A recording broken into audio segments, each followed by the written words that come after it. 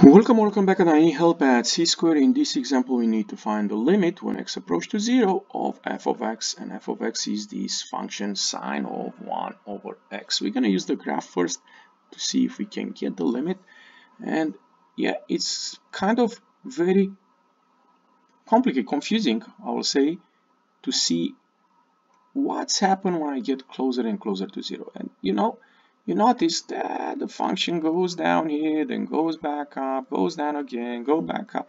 It's very complicated to see if there is any value that the function is getting closer when we get closer to x. In fact, it does not. This limit does not exist because this function oscillates.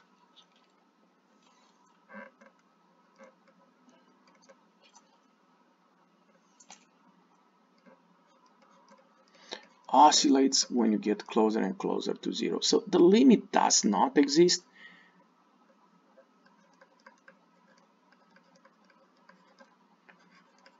because this function oscillates.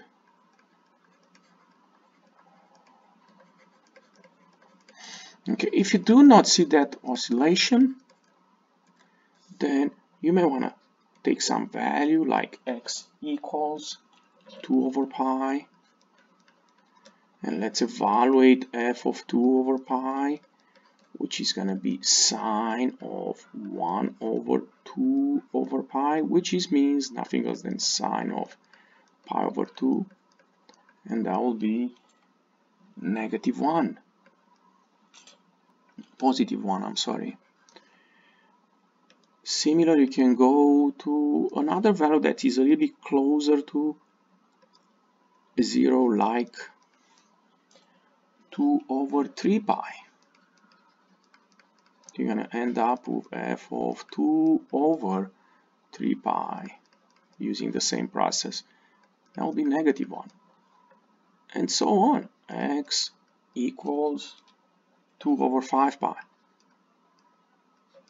That will be back to 1. 2 over 7 pi, -1.